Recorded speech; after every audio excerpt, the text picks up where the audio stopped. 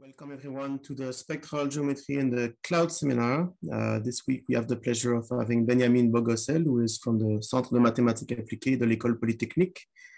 And Beniamin will speak about on the polygonal Faber-Krahn inequality. The virtual floor is yours, Beniamin. I want to start by thanking the organizers for the invitation and for giving me the opportunity to give this talk.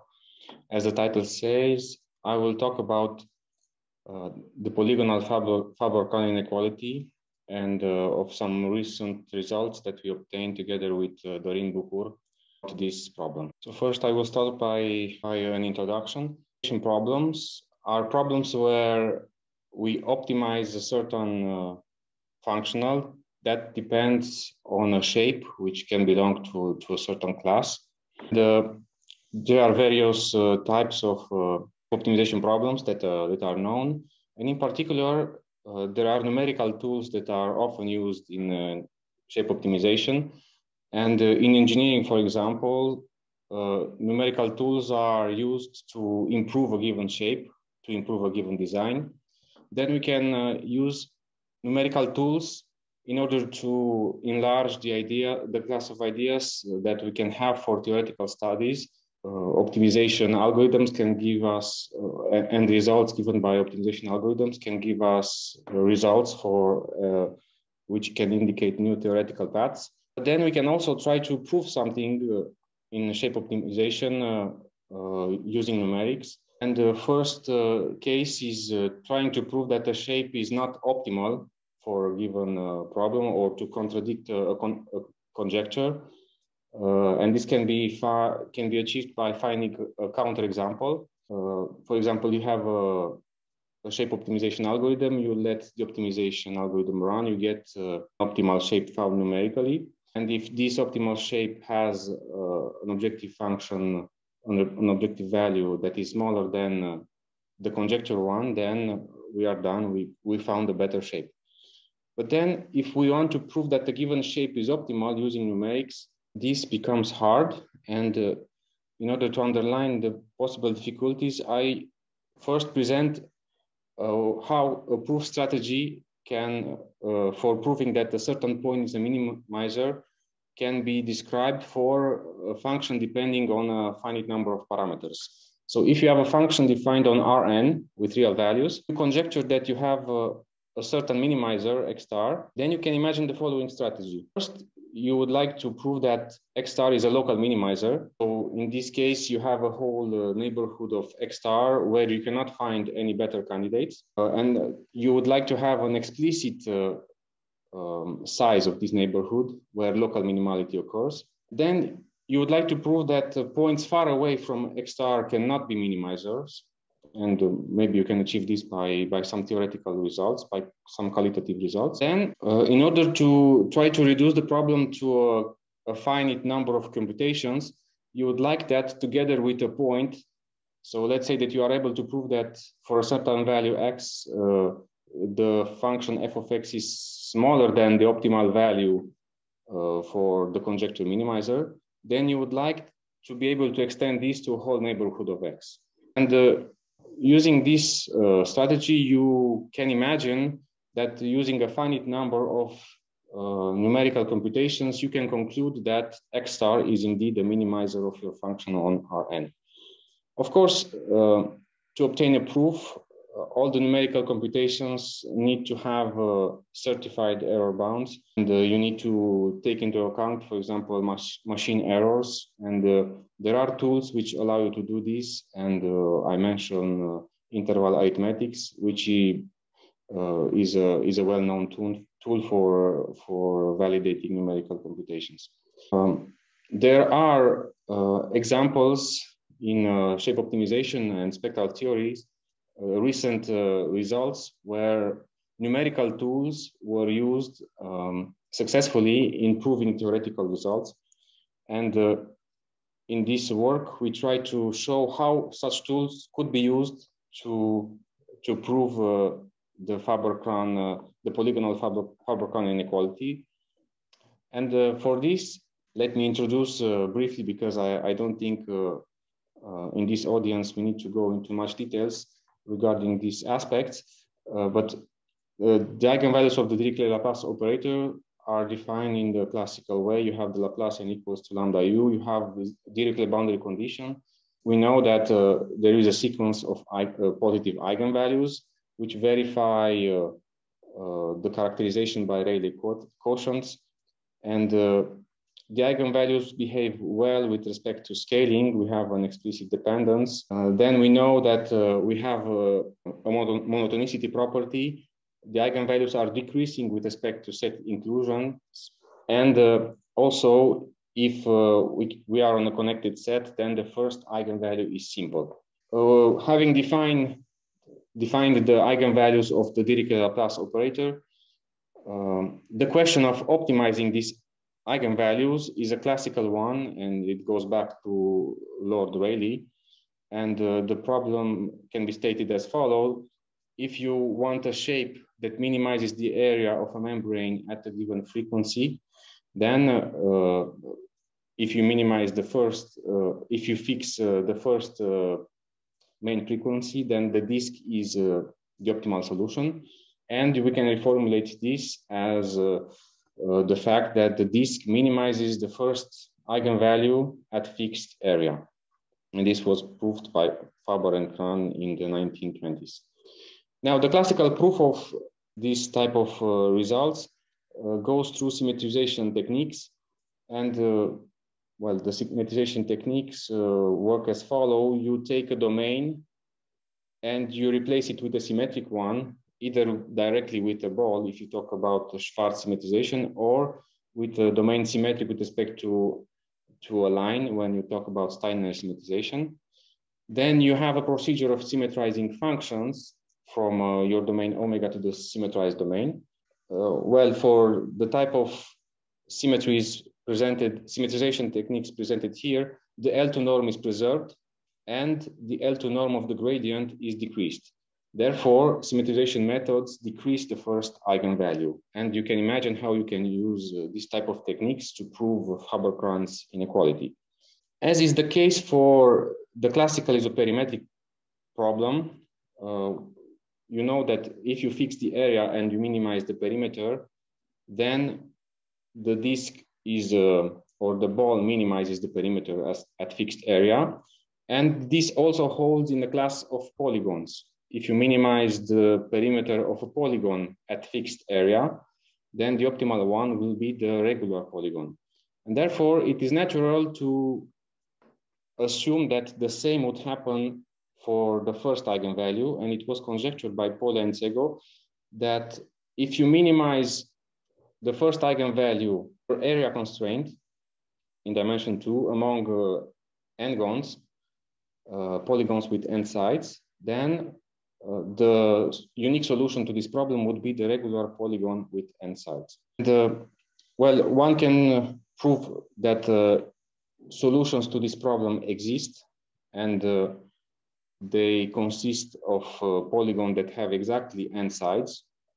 If you consider Pn to be, if you consider the minimization in the class of polygon with at most n sides, then you can prove that the minimizer has exactly n side, and a proof can be found in the book by Antoine Henrot on the spectral problems. And following the nice properties of the Dirichlet-Laplace eigenvalues, like the scaling with respect to homotheties, you can reformulate the problem in various different equivalent ways up to rescalings, and in particular, minimizing the product between the area and the first eigenvalue gives us an equivalent problem that does not have any constraints, and we will use this formulation in the following. What is known regarding the Faber-Krahn inequality for polygons? Well, Olya and Szeg proved that for triangles and quadrilaterals, the regular polygons are minimizers, and the proofs use Steiner symmetrizations. For triangles, we can prove that a sequence of Steiner symmetrization will converge to the equilateral triangle, while for quadrilaterals, things are even simpler, since you can perform just a few symmetrizations, like shown in the picture, and you can arrive at a rectangle. And for rectangles, you know the spectrum, so you can show that the squares are optimal. However, for n larger than 5, almost nothing is known up to this date, and the problem is that Steiner symmetrization does not work, since you can increase the number of sides when performing such a procedure. Now, there are various works on the subject. I will cite related to numerical simulations. Antunes and Freitas computed the first eigenvalue for many polygons, and they concluded that they did not find anything better than the regular polygon. Myself, in my PhD thesis, I implemented a gradient-based algorithm based on the shape derivative, which obtained the regular polygons for small n. There's also a paper by Dominguez, Nigam, and Shahriari who used stochastic optimization for optimizing Steklov and Dirichlet eigenvalues on polygons, and they also confirmed the conjecture for pentagons. And then on the theoretical sides, there is a paper by Fragala and Velichkov where they show that triangles, the only triangles that verify the optimality conditions are the equilateral ones, but unfortunately the proof does not work for higher n. And then the paper that generated was a starting point for our work was a paper by Laurent in 2019, where he computed the second shape derivative for the Dirichlet energy on polygons and deduced an explicit formula for the associated Hessian matrix. And this motivates us to do the same thing in the case of the eigenvalue, to try to see how can we exploit this to devise a proof strategy. After submitting our preprint a month ago, we received a mail by Emmanuel Indrey, who said that he also works on this problem, but for now there is no preprint. And following an abstract of one of his talks, I guess he uses techniques similar to what he used for the quantitative isoperimetric inequalities for polygons, and tries to apply those techniques to this context. Now, what is our proof strategy? Of course, we work with polygons, so we have a finite dimensional optimization problem, and the optimization variables are the coordinates of the polygon. So the first step will be the computation of the Hessian matrix with respect of the eigenvalue with respect to these variables. This type of computation was not available before, but we will talk about this in a moment. Then after the Hessian matrix is computed, try to give a numerical proof of the positive definiteness of the Hessian matrix and try to obtain the local minimality of the regular polygon. And we almost do this for n going from 5 to 6, 7, and 8. We also need some theoretical results. We would like to have a quantification of the neighborhood around the regular polygon where the local minimality occurs. And this is done via a theoretical stability result for the eigenvalues of the Hessian matrix. Then, in order to exclude polygons that are almost flat, we have an analytic estimate of the maximal diameter. We show that we can reduce the conjecture for a given n to a finite number of certified numerical computations. And I will go through some of these points in the following. Let's talk about the Hessian matrix and its eigenvalues. The objective function,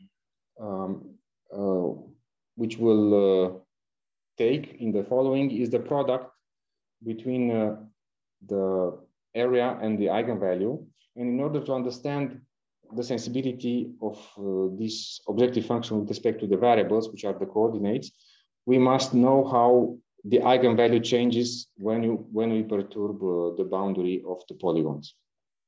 Now, when dealing with shapes and functionals that depend on shape, there is a notion of derivative called shape derivative, which is often useful in practice for deducing optimality conditions and also for performing numerical simulations. And given a shape and a vector field theta, we can consider the shape perturbed by the vector field theta, like identity plus theta applied to omega. And in some cases, we can express the objective function on this perturbation in the same way as we do a Taylor expansion, the objective function on the non-perturbed domain on omega plus a linear term, which is the shape derivative, and eventually higher order terms. And under some regularity assumptions, the shape derivative, the linear term appearing in the expansion above, can often be written as a boundary integral of some function f times the normal component of the perturbation vector on the boundary. Now, for the case of the Dirichlet-Laplace eigenvalues, of course, shape derivatives of the eigenvalues are known in the literature. You can show that a simple eigenvalue is differentiable without regularity assumptions for the shape omega, as can be seen in the book by Antoine Rowe and Michel Pierre. And for a simple eigenvalue, there is a formula, classical formula, which is known, minus the integral on the boundary, the square of the normal derivative times the normal perturbation vector. Now one can show that this formula holds if the eigenfunction is in H2, since we need to have a trace of the gradient on the boundary.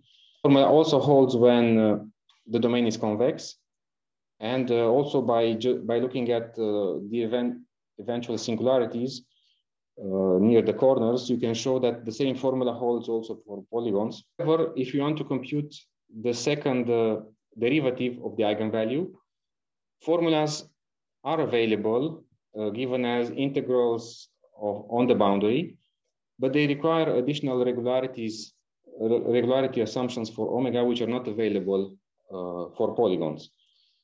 And then the idea that motivated the following computations can be found in the paper by Laurent, who proposes to write the shape derivative as a volumic integral, the integral on omega of some matrix multiplied by the Jacobian of the vector field plus some vectors multiplied with the vector field.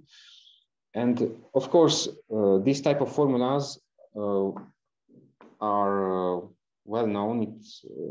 It's not something that Laurent invented, but usually people went for finding the standard form, which is a function multiplied with theta dot n, while in our case, it is more efficient, or it is better to leave the integral on the whole domain, since in this case, we don't have as many regularity assumptions on omega for the shape derivative to be written. Now, let me show how the computation would go for the eigenvalues of the Dirichlet-Laplace operator. Now, I will not go into details since this is classical, and I will show you the computation, how one will do the computation for the derivative of the first eigenvalue, and then the same thing will be done for computing the second derivative. So if you have a vector field, you consider the perturbed domain, and then we consider defined on the perturbed domain, which then we transport back to a fixed domain, the fixed domain omega. Then you can imagine you have formulas for transporting functions, which are just changes of variables, and also formulas for moving variational formulations from omega theta to omega. And well, these are classical and well known. If you consider the variational formulation for an eigenvalue of the Dirichlet-Laplace equation, you just move this back to omega by using the formulas described previously. there is the function u theta here, which is the function, an eigenfunction for lambda that is transported back to omega. And this function is Frechet differentiable at 0. And this derivative exists without smoothness requirements on omega. And the Frechet derivative is called the material derivative, and in the following is denoted by u dot. You just take this relation and you take the derivative with respect to theta at theta equals to 0, and this will give you the variational formulation for the material derivative. And of course, here you can see that for this material derivative, you have a bilinear form that has a non-zero kernel, since any eigenfunction, if you take v here equal to an eigenfunction corresponding to lambda, then this bilinear form vanishes. And in order to get uniqueness, you need to add the normalization condition, like, for example, the derivative of the normalization condition that you have for the eigenvalue. This gives you a supplementary equation to get uniqueness. Okay, now, if you have the equation for the material derivative, as I said, if you replace v by an eigenfunction associated to lambda, you get 0 on this left side, so you eliminate all the material derivatives. But what you get from the right-hand side is exactly a formula for the shape derivative. So you recover the shape derivative of a simple eigenvalue in a volumic form. But then we don't integrate this by parts to get a surface formula, but we just perturb now omega with respect to a different vector field. So then we write the shape derivative on the perturbed domain. Again, the shape derivative at omega xi with respect to theta. Then, as before, in order to differentiate with respect to xi, we want to have integrals on a fixed domain. So we transport everything back to omega. Then we get an integral, and under the integral sign, everything is differentiable with respect to xi, so we can compute the derivative. And this gives us the second shape derivative of a simple eigenvalue as an integral on omega of some function depending on theta and psi. And in this integrand function, you can see there is a part that depends on the material derivatives, which depend on theta and psi. And there is another part which is explicit in terms of the first of an associated eigenfunction and the perturbation field. Up to our knowledge, this formula is new, and what is particular about it is that it does not require smoothness assumptions on omega, so it is possible to apply this to polygons, and this is what we will do in the following. So we have a formula for the second shape derivatives for general shape and general perturbations. Now, if we restrict ourselves to polygons, then we need to construct a class of polygonal perturbation. And here again, we inspire ourselves from the paper of Laurent. We have a polygon, we take a vector which perturbs each vertex, and this vector will be theta I. Then we define a piecewise linear function on some triangulation of the polygon, which can be either without interior points, like the one shown in the left here, or with one interior point, like on the right-hand side, and this will be useful later on for the regular polygon.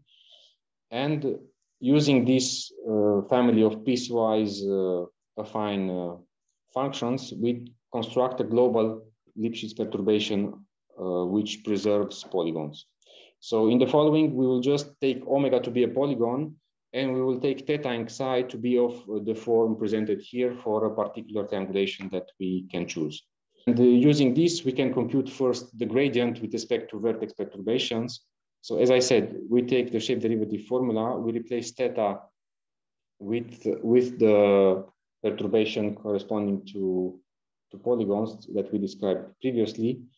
And we show that the gradient of the eigenvalue with respect to the coordinates is just a union of integrals of vectors. So we get a vector in the same space as the space of coordinates. And using this formula, you can show, for example, that the regular polygon is critical for the first eigenvalue multiplied with the area. This is the first thing that a minimizer should verify. And also you can imagine that you can use this type of formulas in numerical simulations. Now, concerning the Hessian matrix. I'm sorry, Beniamin, can I ask a question? Yes. Yeah, so from this formula, is it possible to identify some other critical points than the regular polygon, or is it the only one that we did not find any other critical points than the regular polygon, if that's the question. So, but we could not exclude other critical points either. So it would be nice if using this formula you could show that the regular polygon is the only critical point, but we do not have such a result. Now, concerning the Hessian matrix, we do basically the same thing, but with the formula concerning the second shape derivative. And remember that we had those quantities concerning material derivatives, u dot of theta. And now, since theta depends on the perturbations of the vertices, we can decompose these material derivatives with respect to the parameters theta I, and we get a set of equations corresponding to the material derivatives on polygons. This comes directly from replacing theta in the corresponding variational formulation. And for uniqueness, to consider also a normalization condition. However, the difficulty which will arise from theoretical and both numerical points of view is that the right-hand side for this equation is not in L2. So you see you have derivatives on the test function. So the resulting functions will not be H2 regular, and this will pose problems later on. Okay, so as I said, you plug everything back into the formula of the second shape derivative, and you get that the Hessian matrix has the following block structure. You have an n times n block matrix made of blocks of size 2, which are constructed using either the material derivatives written on the previous slide, and the gradients of the functions phi j and the eigenfunction u associated to lambda.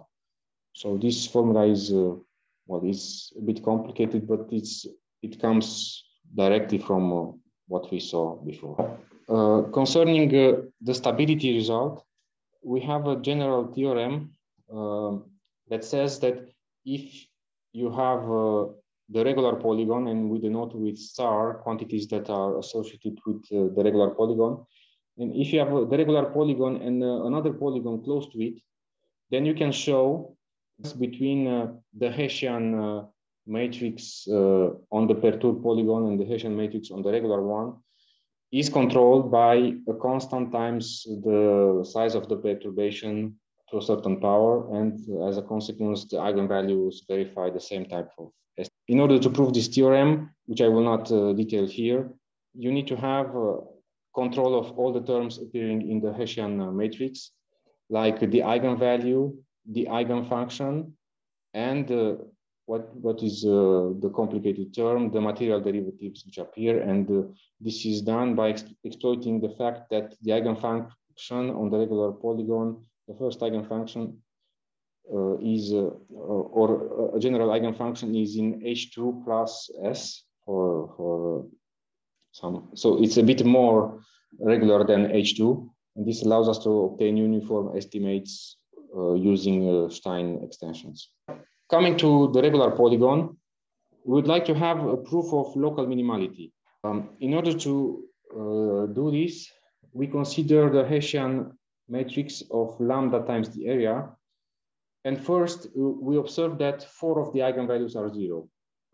And basically, these 4 eigenvalues correspond to motions of the polygon which leave the objective function invariant. And since this is a scale invariant functional, you have translations which give you 2 zero eigenvalues, rotations, which give you another zero eigenvalue, and homotheties, which give you another zero eigenvalues. Therefore, if you fix two vertices, this corresponds to having a submatrix of size 2n minus 4, and this submatrix is positive definite if you are able to prove that the other 2n minus 4 eigenvalues are strictly positive. So our objective will be in the following: to prove in some way that, well, at the regular polygon you have 4 zero eigenvalues and 2n minus 4 eigenvalues that are strictly positive. On the regular polygon, if you use a symmetric triangulation like the one described in the drawing on this slide, with an additional point in the center, you can show that the Hessian matrix becomes much simpler. Many of the terms, complicated terms that appeared before, simplify, and you obtain basically only 3 terms. Of course, the complicated one still remains with the material derivatives. Then you have one other term which is related to the Hessian of the area. This term has both positive and negative eigenvalues. You can show that the term related to the material derivatives only has negative eigenvalues, and there is also a third term related to the eigenfunction which has positive eigenvalues. So you cannot deduce that the matrix is symmetric or positive definite only by looking at the structure, since you have all 3 types of configurations here. Now, if you want to look at the eigenvalues of the Hessian matrix, it turns out that looking at the coordinates in the usual Euclidean basis is not the best thing that we can do.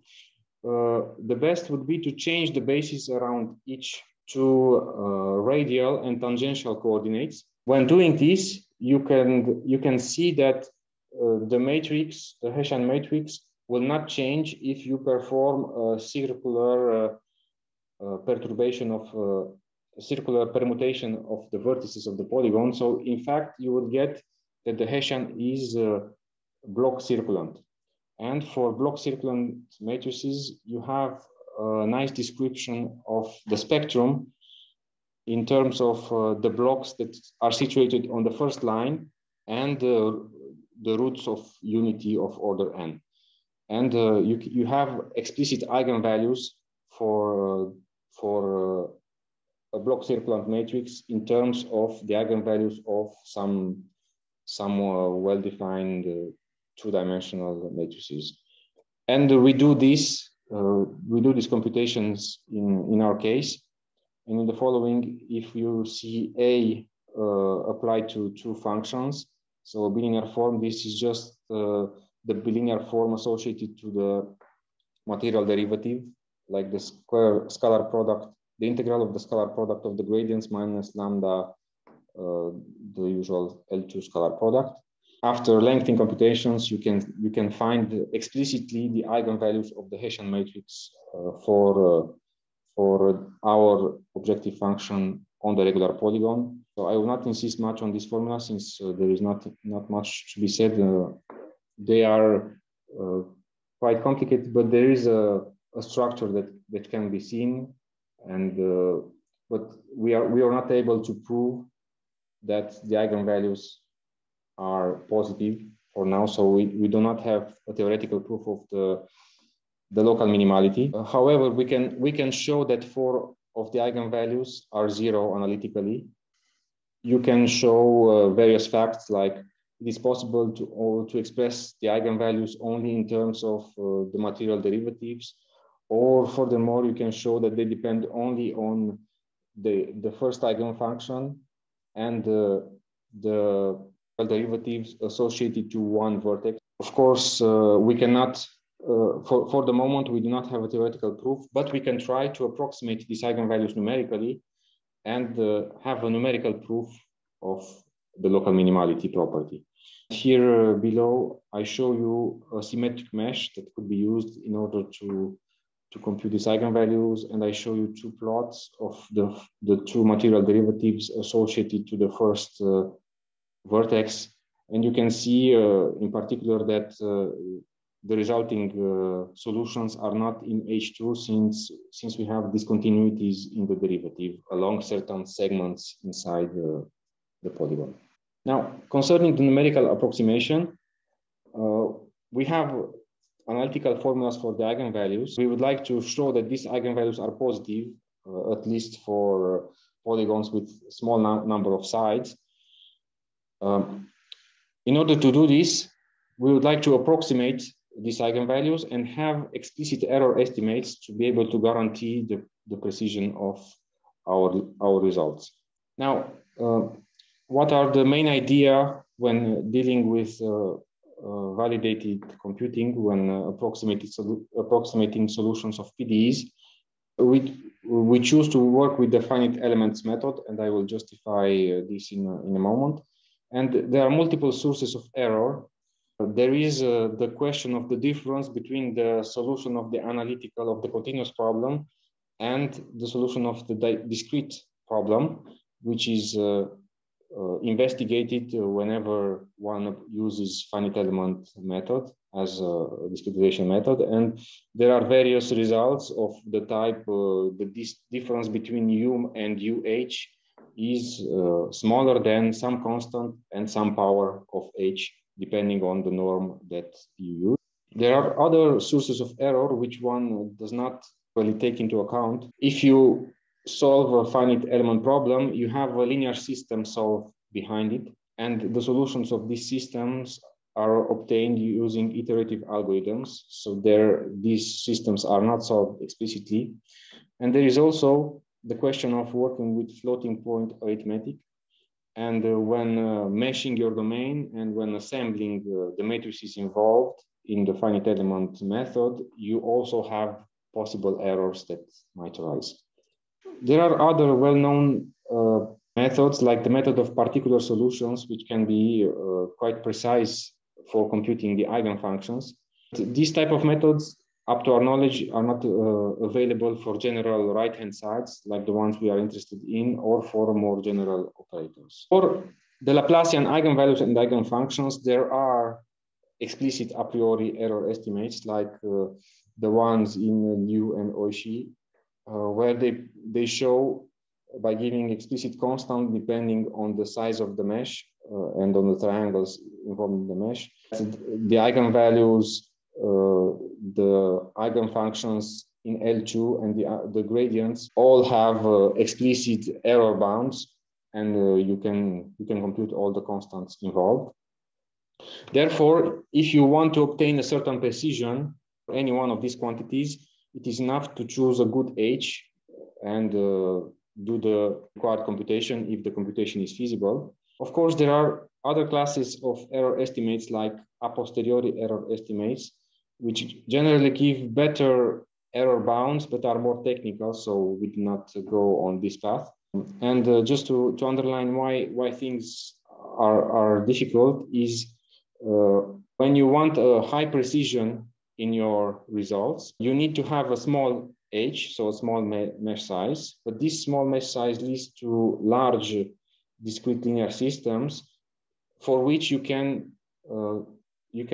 easily control the machine errors that appear in the computation. So you see there is a competition between having a high enough precision but not having a too large problem to solve in order to validate our results. Now, on this numerical part, our contribution was for problems of the following form. So remember the bilinear form associated to the material derivative. And we needed the right-hand sides, which can have terms in L2, which are good, but also terms which are supported on segments that lie inside the domain. And we showed that if we have such terms with the same regularity as those given in our cases, which come from traces of gradients of the eigenfunctions, we can show that we have explicit error estimates with a power that is not too nice. It's h to the power 0.5 minus gamma for every gamma between 0 and 1/2. And of course, the problem is that the constants become large when gamma goes to 0. So these were the type of results that we used in the results that I will show in the next slide. However, we have some ongoing ideas which show that this type of estimates could probably be improved. The solution of such a problem is not in H2, but it's piecewise H2 by looking more carefully at results regarding regularity, like those in the book of Griswald. And therefore, you can improve the estimate. Notably, the power here could be improved to H. So we hope that some new results that are ongoing could help us improve even more the following year. And also, you can show that you can double the speed of convergence if you look at the eigenvalues. So first, here you note that we have an error estimates if you compare the whole gradient in L2, but then we are not interested in it's not that quantity which interests us, but we need to control the terms that appear in the Hessian matrix. And those terms have a particular structure. They are products using the bilinear form associated to the material derivatives. And therefore, if you compute differences of such terms, you can show that the worst term appearing is in fact the product of two terms similar to what we had before, which would double the speed of convergence. And this is a well-known when searching for what is called goal-oriented estimators in the literature. And now I arrive at the numerical results that we were able to obtain using these a priori estimates. So first, let me talk about the local minimality of the regular polygon. We managed to show that for n up to 8, the regular polygon is a local minimum to machine errors in our numerical computations.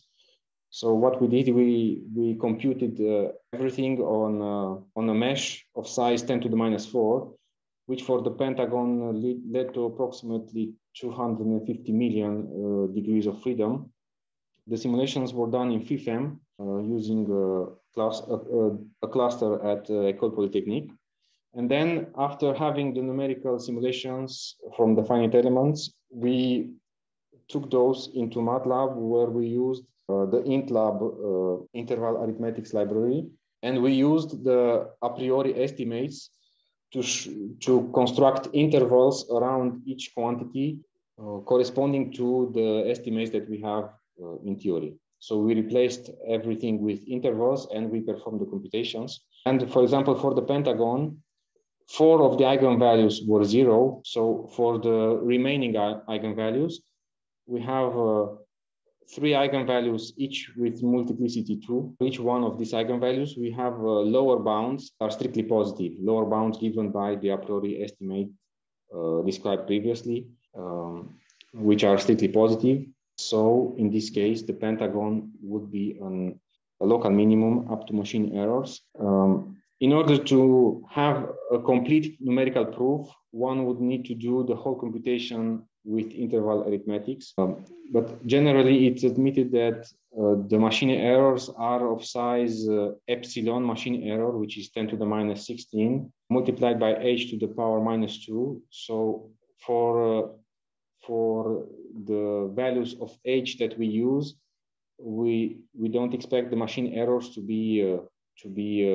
dominate the computations, but nevertheless, if you do not control this, you cannot say that you have a proof. So this will be a future work that we would like to do.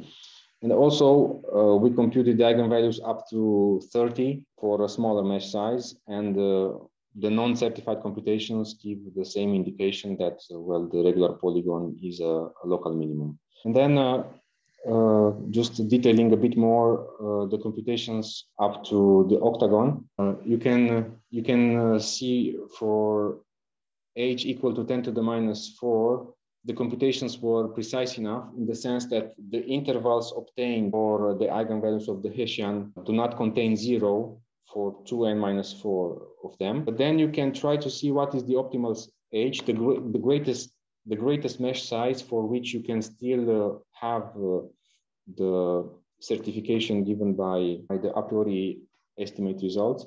And you can see that, for example, for the pentagon, the smallest the largest mesh corresponds to approximately 2.5 million. So it's still too large to use directly IntLab or an interval arithmetic software to validate directly the finite element problem. But we hope that improving the error estimates, we will manage to decrease even further this problem size and have a fully certified result. Now, just a few words concerning on the reduction to a finite number of computations. First, we provide an analytic upper bound on diameter. If you consider an optimal polygon, you can show that if you consider a polygon with fixed area, pi, let's say, then you can show that if you have the diameter which is larger than a certain threshold, then that polygon cannot be optimal. And the results used to prove this theorem were inspired by a paper by Dorin Bucur and Dario Mazzoleni, where they used the torsion function. And the key idea is that if you are able to remove the intersection of P with a strip where the torsion function is small enough, then this would decrease the first eigenvalue. The problem in our case is that if you do this in a careless way, you might increase the number of sides. So you need to take care of this fact. And the sketch of the proof would go as follows. You would choose a large enough number of strips that you have one which has a small torsion function. You would like to remove this. For example, you can consider even more strips to try to not remove a vertex of the polygon. When you remove this strip, which is a union of trapezes, you will have two polygons with a total of 2 n plus 4 sides. Either one of the two polygons has at most at least 4 sides, then we are good because both polygons after splitting are admissible, so at least one of them will be better.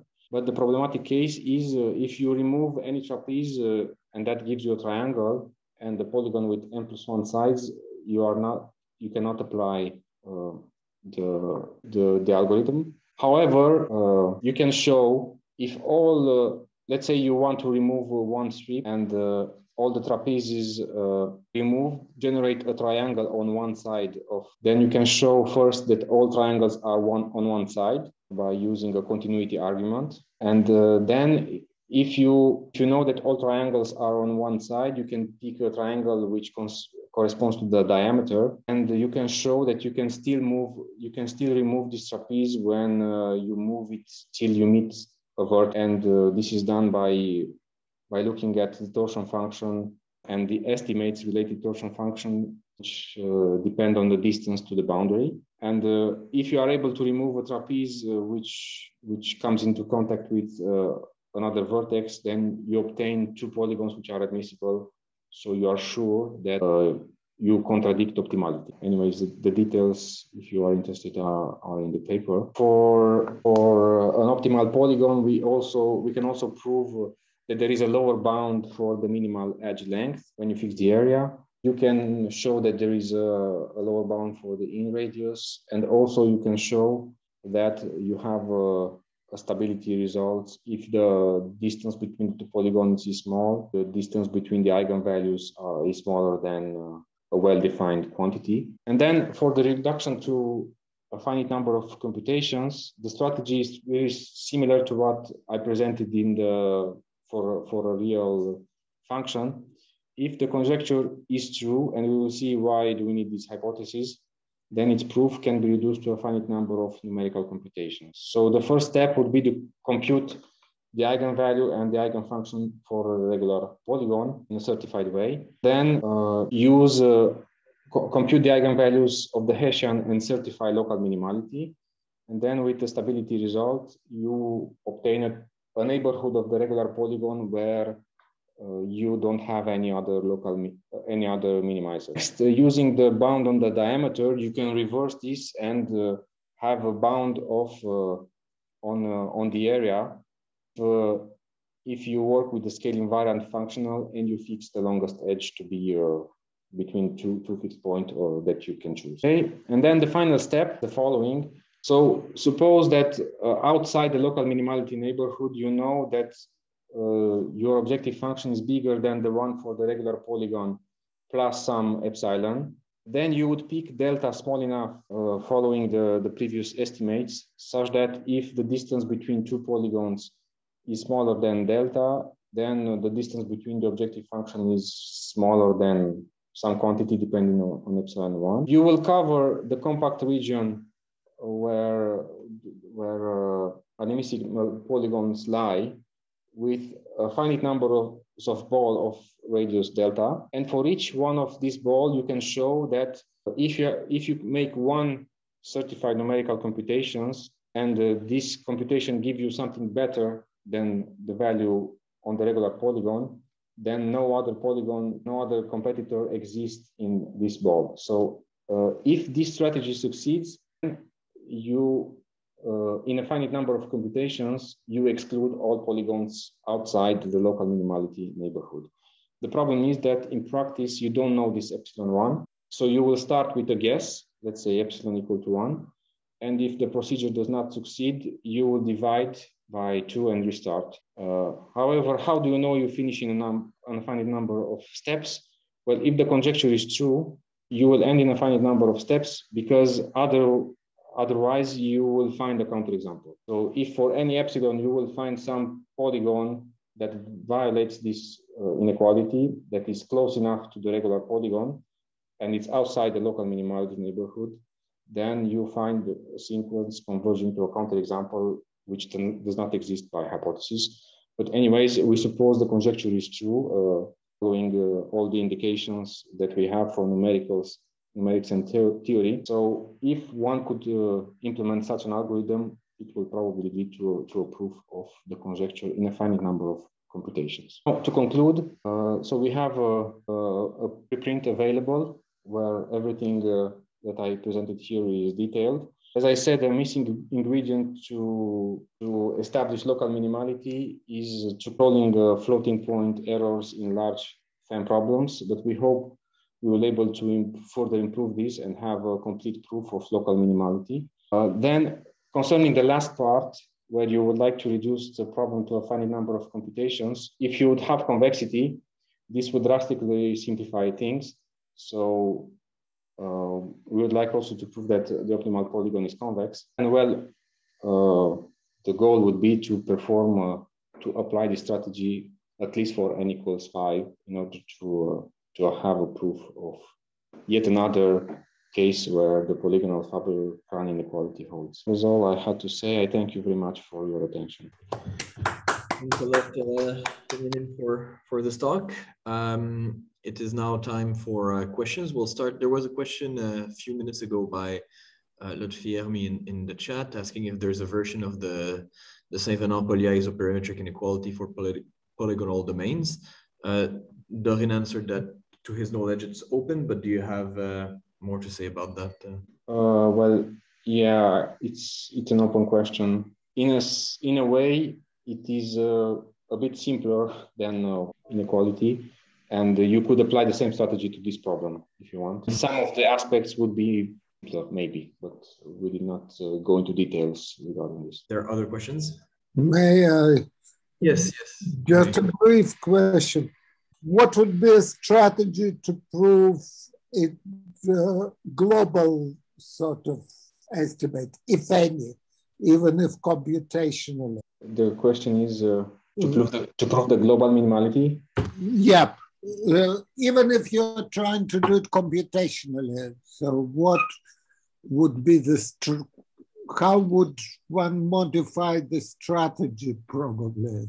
Yeah, well, this strategy is for the global case, but of course, in the way it's presented here is mostly in an abstract setting, because well, this step here with a covering of balls is, you can imagine, is not at all optimal.